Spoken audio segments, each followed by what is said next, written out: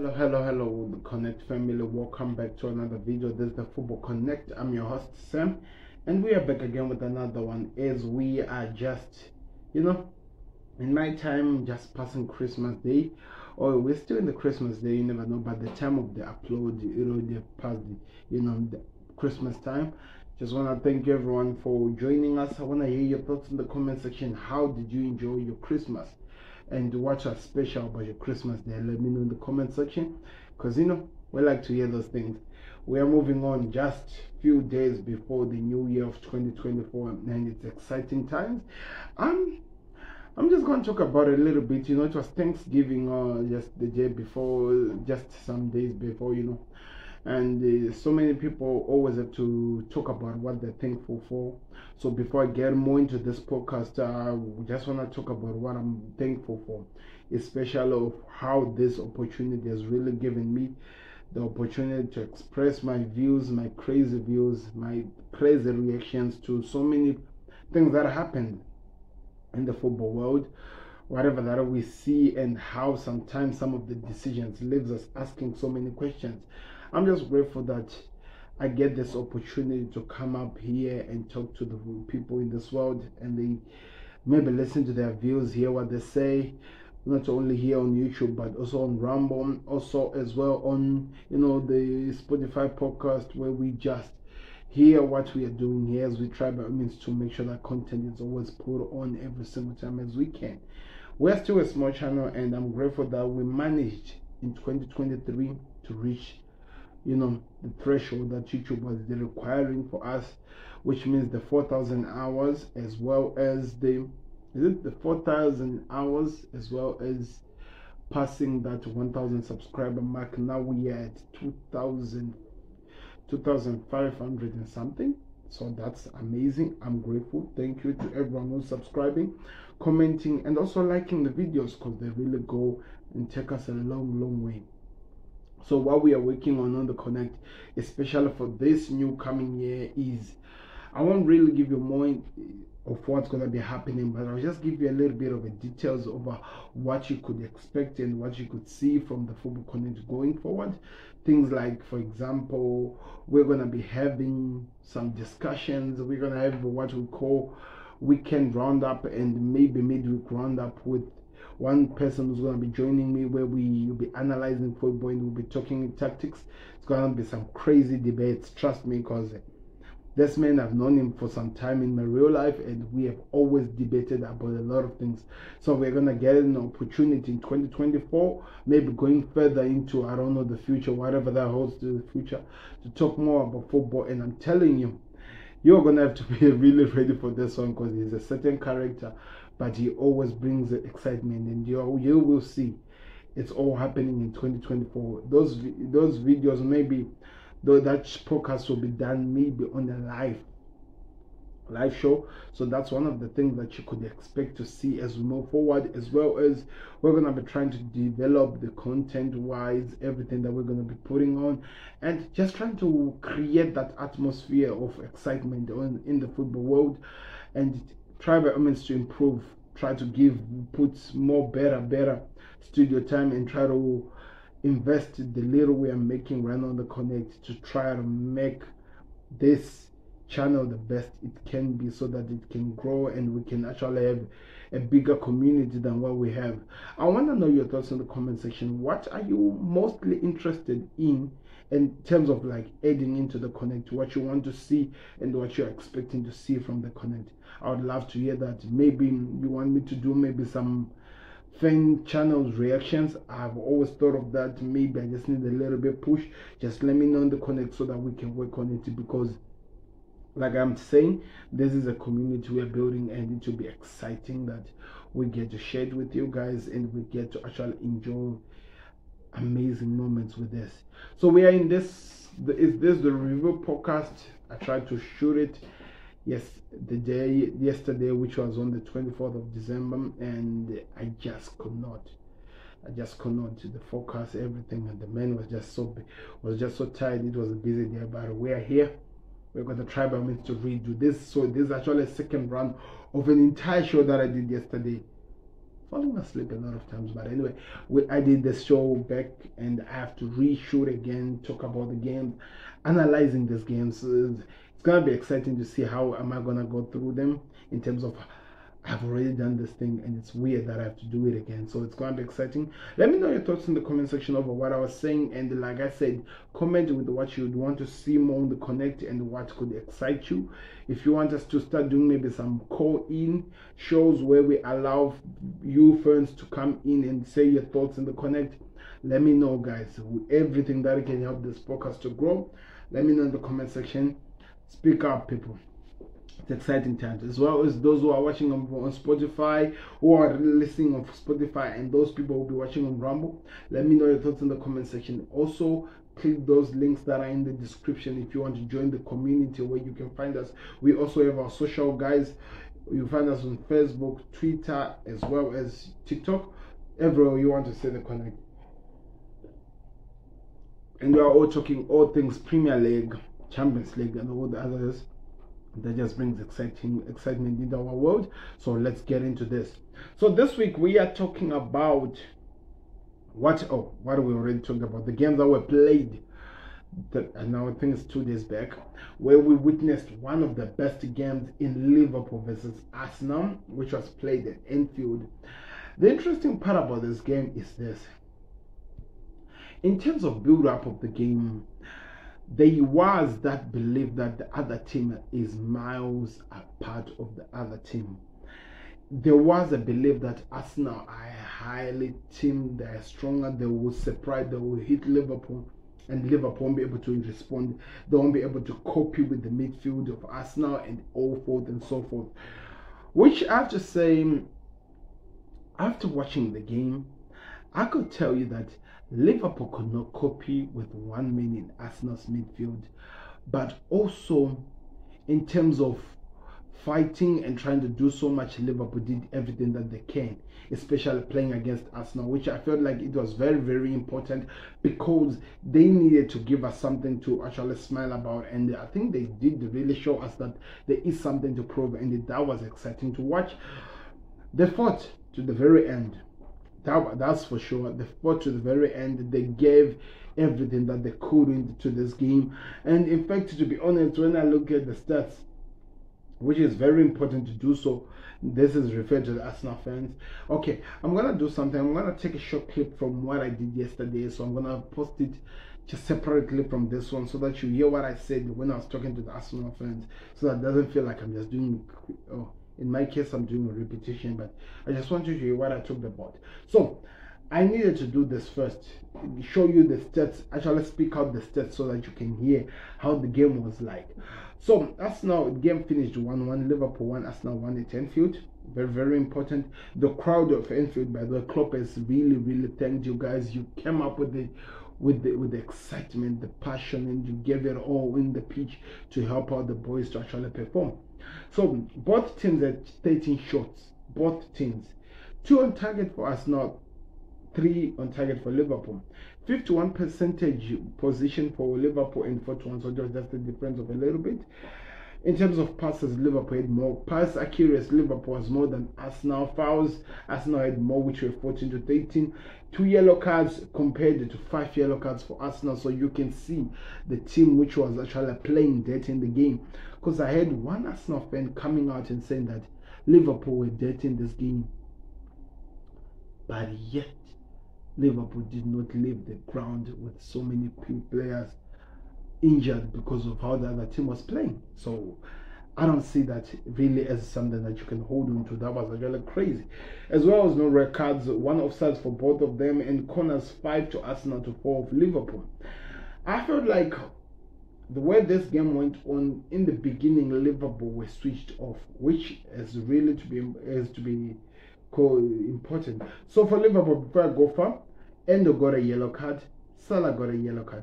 And the reason why Salah got a yellow card is because he was complaining to the ref after just a small foul that he was stopped when he was about to score an opportunity when he was playing with Arsenal, which was crazy. But look at this. Saka got a yellow card after a while. Declan Rice got a yellow card. Kai Havertz got a yellow card. Ben White got a yellow card. And I think one of the substitutes, Eddie Nketiah, also got a yellow card for Arsenal. So you can see that them guys were fighting really. It was a street game. Liverpool had to be in survival mode to actually try to be in the same level of this team. It was a good game, by the way. I enjoyed the way it was so much of a pressure. Arsenal usually always have been really given so much respect in having control over their game. I can tell you for a fact, this is one of the games that they didn't have any control over. They struggled to actually control the ball returning, controlling the game, moving with the ball. Because every single time there was actually some moment where I saw Liverpool attacking, and the only thing that Arsenal could do was hit the balls up front. It happened especially in the second half, because in the second half Liverpool came out like a house on fire. They wanted to win this game. They showed everything that they could, and Arsenal could not copy with them. And the only thing that they could do is just hit the long balls, because every single time when they tried to play it out, they were either being dispossessed, especially Endo played a pivotal role in winning those balls. I felt like Klopp got it wrong, because I felt like Curtis Jones was also one of the ball winners that we had in the game, who was actually taken out. It did not make sense for me. I felt like if he was given more chance, this could have been a different game. So they struggled really. They really did struggle to control the game, Arsenal. And they ended up just trying by all means to hit the balls up forward, and that was frustrating so much of their forwards. Martinelli struggled to get into the game, not because Trent was getting the better of him, because Konate kept him at bay, as well as Virgil van Dijk got Gabriel Jesus to anonymous. He made him anonymous. I could not see Gabriel Jesus, as well as Gomez. We might talk about it in Constantino Tsimikas, who really struggled to deal with Saka. But since when Gomez came in, Gomez pocketed Saka the whole entire game. So many Arsenal fans don't want to hear this, but that is the honest truth. Go ask anyone who was watching the game. He pocketed Saka, and Saka struggled to even try to create anything meaningful in the game, because that's how good of a player this guy was. And I enjoyed what Gomez did, as well as this don't even stop them from going forward. He kept attacking. There was actually an opportunity almost to score the goal. If just a little bit it had bounced differently, that would have been a goal. But I can tell you, his goal is really close to coming through, and I can feel it is very close. But I want to hear your thoughts in the comment section. What do you think of the game, especially with the amount of players that we didn't have? We didn't have McAllister, we did not have Andy Robertson, and some of the players that were there. And the Arsenal did not have Timber, but Timber did not really play so much games for Arsenal, so we can't really recognize him as a miss. They didn't have Tomiyasu. Of course, you can tell that that was a miss, because the guy was also in that same position. Zinchenko struggled in the game, had a crazy game. There were moments that I felt like Liverpool, if they'd done better, this would have been a different game. The first 15 minutes, I felt like Arsenal could have scored so many goals. Alisson had to be active in some of the opportunities, but also I felt like that's when we started to see the growth of the defense of Liverpool actually growing into the game, stopping everything that Arsenal was trying to create, and that just made the game much more exciting to see how they were able to copy with it. They were able to stop these guys from doing anything, and I enjoyed that part. Going forward with the game, Liverpool started controlling from the minute 15 going forward until maybe the last 5 minutes of the first half. It was Liverpool house on fire going forward, to a point that they put so much pressure that the only way that at some point the captain of Arsenal could stop that team from being hurt was actually controlling the ball with his hand, taking it out from the line of danger where Salah was ahead in the opportunity to score. So it was actually his hand which he used in terms of getting, that's the word I can use, getting actually the ability to have opportunity to get something into the game. And the interesting part is this, because I spent so much time listening to some Arsenal fans, and I think I should do some reaction to that, which is very important, because they're talking about that it was them being awarded by the gods for so many times. They've played so well, but they were not given the opportunity to do so, which it did not make sense for me, because we talk about this every single time, that people always have to stand against this VAR things, because if this continues, it will be a problem. But I struggle to see them. They were actually excited. Mikel Arteta actually told us that he didn't see anything. Like, the guy is always one of the most active people in the pitch whenever the game is being played. How the hell does he come out on live television and tell people that he did not see anything? I have to give some props to people like Saliba, who came out and said that that was a penalty. And if that had happened the other side, I'll be filming. But we don't control the VAR, the referees, and what they do, which I respect. That's a man who earned my respect into everything that happened, because it's very important to stand up every single time whenever the situations are like this. I don't know if the PGM will ever apologize after what we saw, but in fact I think they're actually shy. They're just tired of trying to coming up and apologizing, because they don't really mean anything, those apologies, because they're costing teams. But now these are almost 9 points that Liverpool have lost because of the decisions made by the PGMO. It's crazy. I hope that it could change as time goes on. But in terms of the game as a whole, I really enjoyed it. Second half was actually my favorite, especially because most of the game Liverpool were in control since from the beginning of the whistle. They should have taken chances. That Trent Alexander-Arnold chance should have been the difference maker.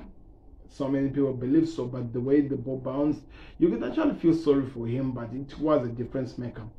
And Arsenal tried to control the game in the later stages of this one, maybe 15 minutes of the last 15 minutes, and they really struggled. They could not do anything. So when you really look at it, you can say that maybe Arsenal had a maximum of 30 minutes of trying to get something meaningful, while Liverpool dominated the other 60 minutes. That just tells you how big of a team it was, how big of a clash it was. And one thing I have to really give some respect for are the defenders for both sides, because if it wasn't because of the defense, this could have been one of those games where we'd be like, how many goals are going to be scored in this game? And that really helped so much, because they got to control the game. And at the end of the day, you can say that maybe they deserved it. So let's see how Liverpool can move on from this. Let's see how they can build up from this and try to create something meaningful that maybe we could be proud of as we go forward. But this was the game, people. I want to know your thoughts in the comment section. I've talked about it. Like I told you, I'm going to put out maybe the Arsenal segment of that video that I told me did not really come out well. So don't judge me on whatever you see, but just enjoy what I was talking about when I was talking about Arsenal versus Liverpool. Click the like button, subscribe to the Connect. Let's move on to the next games that were played, and I need to move so fast because remember we have some predictions to do. Crystal Palace played against Brighton. Brighton are really in a crisis. This is not the deserved Brighton that we have come, accustomed to or become used to. They look so different, and they are struggling to actually, create something that is meaningful. They drew against Crystal Palace, but one person can come out as well and say that Crystal Palace just beat Man City. So, oh no, they just drew with Man City if I'm not mistaken. So, what would you expect to a Brighton that are also struggling? I think they really do enjoy playing with a team that likes to keep a high line, which is Brighton in this case, Man City in the other case, as well as Liverpool. Even though we won by 2-1, we struggled in that game. But if you could tell, that goal was actually a penalty, which I felt like was not a penalty, but it was given. That just tells you everything about how this one went on.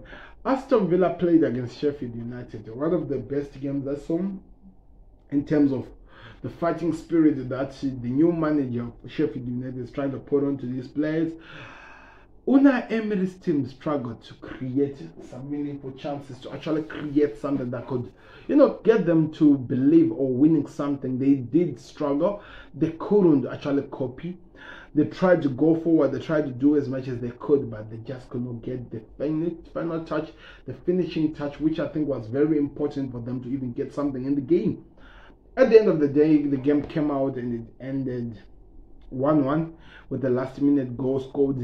All the goals were actually scored at 87 minutes going forward, and that was it.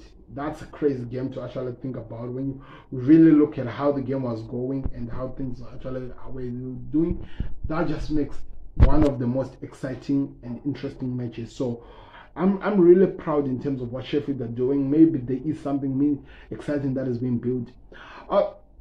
Man City did not play because they went in and they were crowned as world champions, or Club World Cup champions of the season. They won against Fluminense, a Brazilian team, which is really exciting. When you watch it, they played so well. We got to witness some of amazing players that we've been watching for Brazil. The players like Andre, the guy that Andre, the player that Liverpool wants. Marcelo, we saw him back again in those big things and games, but he couldn't do anything because, you know, not Real Madrid.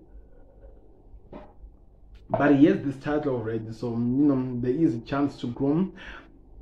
I put some respect to Fluminense, the belief and the respect that they do have, and the confidence how they were able to break the attack of Man City that was out of this world. So I have to give some respect to them on that. But Man City played so well. They caused problems. They attacked. They scored early. They continued every opportunity they get. They made sure that they punish this Fluminense team.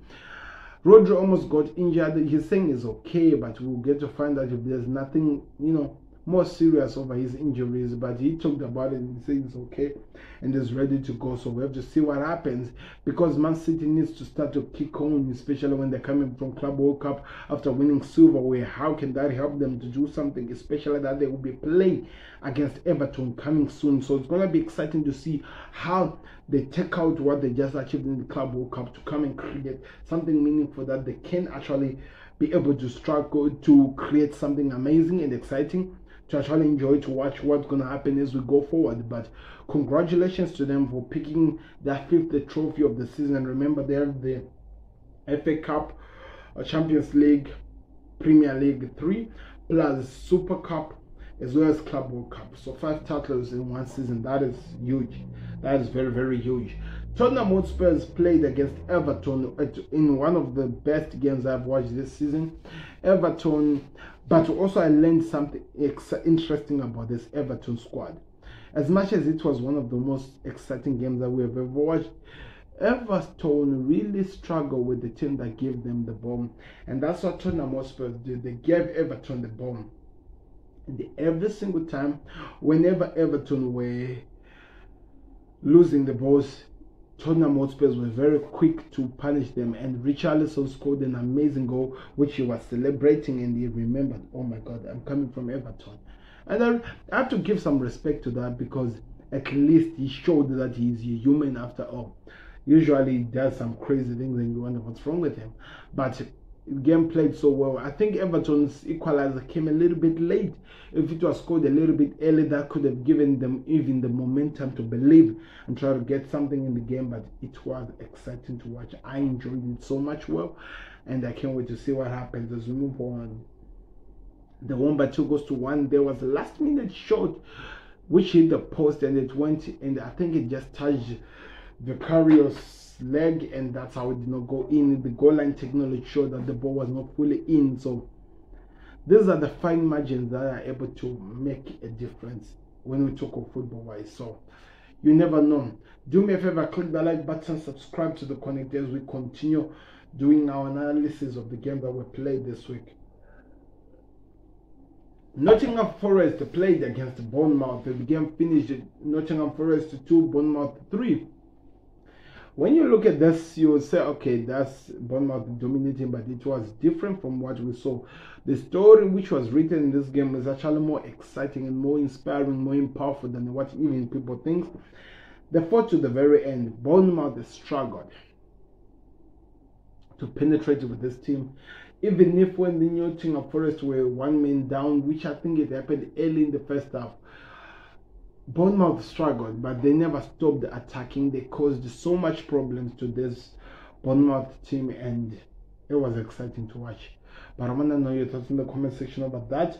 Fulham with a shocker defeat at Burnley, who, by the way, we are going to them next this week. Liverpool, It's gonna be exciting now because now there is this whole entire mess. Now it becomes a little bit scary, and when it's scary, there are so many mistakes that happens, and when that happens, we hold our hands, we lose it a little bit, but it's gonna be exciting to see what happens. Fulham struggled in this game. They just could not get into the game, and Burnley got the game, which is well deserved. They have to move on with it. Luton Town, one of the most exciting games of the week. They beat they beat Newcastle by 1-0 at their home ground. So you can tell that their home ground is something exciting to always show. So I don't know. We'll definitely see how the game went on, but I want to hear thoughts in the comment section. The last but not least was Wolves versus Chelsea. This is one of the most world beaters of the games. It left everyone speechless. What happened in the game and what we expected were not really matching. These two teams were exciting to watch. They did everything that they could, but Chelsea again. I need to drink sip of this drink a bit before I talk about this guy. They just struggle. I have no idea what's wrong with Chelsea. One man has to be really worried, especially with what we're seeing from this team. It feels like they just cannot get themselves into the games. They just don't know how they will do it and how they actually produce, some meaningful chances, because they are really struggling to do something meaningful. They suffocate the big teams, but they lose to the smaller teams. This has been happening so many times with the Chelsea squad, and now I'm worried if they are ever going to do something even meaningful. I'm even worried if they are ever going to do something that we can really be proud of. And if we continue seeing these things, can this actually be sustainable in the long day? Because now I'm sure that if they lose their next game, some of those bottom teams are going to go top. And relegation teams are now picking up form. They are now doing some exciting things. We were being shown some pictures from the Christmas by the Premier League of teams that which were at the bottom, but they were able to turn it around in the final and actually get something. So it's exciting to see how this one will play out. But game week 18 was exciting, people. We saw it all, and now we have to move on. We move on to game week 19, and the bigger game match of this week 19 is Manchester United versus Aston Villa. It's a bigger name because United still the biggest company in the world, and now Sir Jim Ratcliffe is now there. I think it's going to be announced tomorrow when this happens, or when this video comes out. It's going to be exciting to see what really happens in this, because we don't really know how it's going to play out. Like, United have to start winning something. But above everything we're going to talk about, whatever we do, United have to start winning something. This cannot continue. But they're playing Aston Villa. And Aston Villa, they have a tendency of always shocking so many teams. This could be one of the games we're going to have to remember and actually enjoy it for more. Because I feel like they will make sure that this team suffocates. Anyway, we'll see how the game plays out. That game is coming after the Liverpool game, which has been played. Burnley versus Liverpool. It's one of the games that I'm really excited about.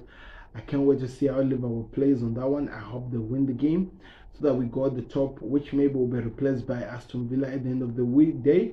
They won't really replace us. They'll still be behind us. Then we'll wait for Arsenal, who will be playing against West Ham at their home ground. It's going to be exciting to see him. So, my prediction over this one is going to be Aston Villa 3, Manchester United 1. They have to find some form somewhere else, or else it's going to be a peak for them. Nottingham Forest are going to be going to the Geordies as Newcastle host Nottingham Forest. It's going to be one of the big earlier games that are going to be played. My man is on Newcastle winning. Nottingham Forest might be doing something, but I believe Newcastle has the upper hand. Sheffield United is going to be playing against Luton Town, and I'm telling you, that's very important. Sheffield, if they don't get something against Luton, then the Premier League is not theirs. But as well, Luton Town are coming from beating Newcastle, so the confidence is there. So this is like a championship remake of a game. Can't wait to see what happens. But the team that wins in this game, I think they'll actually create a game in the bottom three. So it's going to be exciting to watch. This is a bottom part clash which people have to keep an eye on. Like I said, in terms of Newcastle versus Nottingham Forest, I think Newcastle 2, Nottingham Forest 1. Sheffield United versus Luton Town. Luton Town 1, Sheffield United 0, because I still believe Luton have an upper hand. Bournemouth versus Fulham. I think Fulham is going to lose, especially after losing their last games. I think they're going to lose this game, maybe by 3-0. Dominic Solanke will also be one of the goal scorers in that game. Burnley versus Liverpool is going to be at Burnley. Burnley have really been struggling with performance, but they picked up something coming by the game that they played. But I still feel like Liverpool is the upper hand, and I think Liverpool will win this game either by 4-0 or what. I feel like they will. So it's going to be exciting to see how that one plays out. And like I told you, the Manchester United versus Aston Villa game, I've already talked about it. You can go check it out. It's there on the connect. Hear my thoughts and my prediction and what I'm expecting. Arsenal host Crystal Palace, and I think Arsenal are going to lose this game. Because let's be honest, people, this team has not looked at all to create anything exciting. They have not given anybody any belief that they can do something meaningful. They have not even shown that they can actually fight for their lives. They can actually sacrifice so much of theirs to get something in the game. They haven't. And because of that, that's where I just refuse to believe that they can give us something exciting, some exciting moments to talk about. I don't see it. I wish to see it, but I don't see it.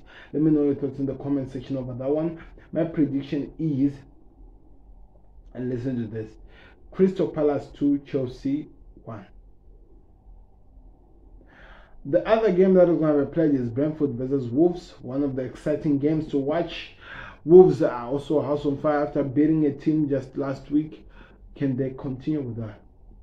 I think they can.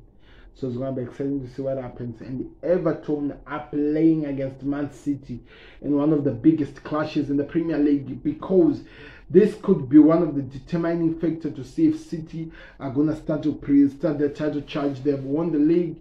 They've won the whatever the trophy that they won, Club World Cup. They do have the belief. They now know that they can achieve something more. Can that give them the spirit to come and shock Everton? Well, we have to wait for that one to actually happen. Let's wait and see what happens. But I'm telling you, it's going to be exciting to watch. Brighton versus Tottenham Hotspurs. It's going to be one of those games that we need to see what De Zerbi will do. And let's see how he will work on that. But one thing that I'm excited,